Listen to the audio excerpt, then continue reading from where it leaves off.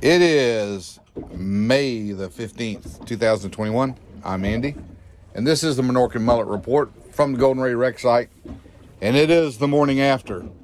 We got a little video here from last night. This was about 1 a.m. Crews were still out putting water on the fire at 1 o'clock.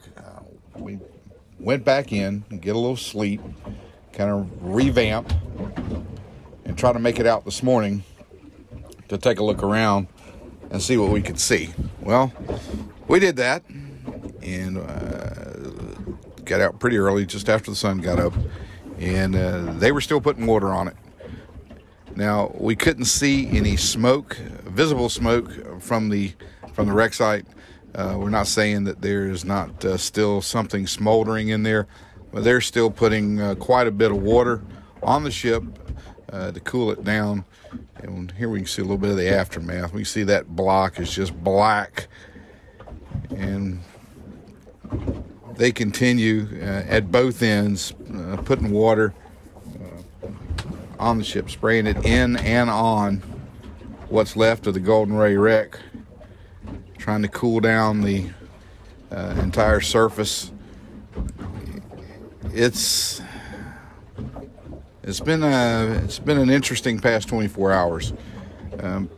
At this time when we shot this video, they still had the straps attached to the VB. They have recently taken those straps loose and kind of raised the spreader bars. So that's gone on. But here we can see where some of that smoke just really darkened up the superstructure of the VB 10,000. Not sure how much heat damage, if any, this apparatus took from that just mammoth fire that occurred yesterday.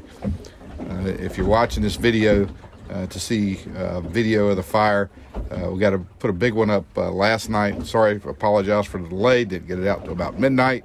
A lot going on. But if you go back in the videos in the content section and click on yesterday's video, you will see it, simply entitled Fire. But back at this shot, we're not sure whether this was steam or if this is just water mist that's coming off of these master streams that are being applied towards the stern area of the wreck. But both ends, of course, were getting water, as well as the midship, and also they were into one of the cuts.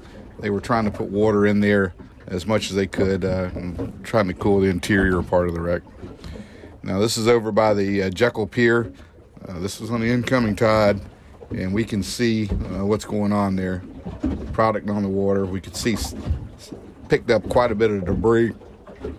Here's a little picture of some of the stuff we picked up. Just a blob of burnt material. And we turned this over to the debris boat today. Well, hey, that's our early report. We'll probably have something else a little later for you guys.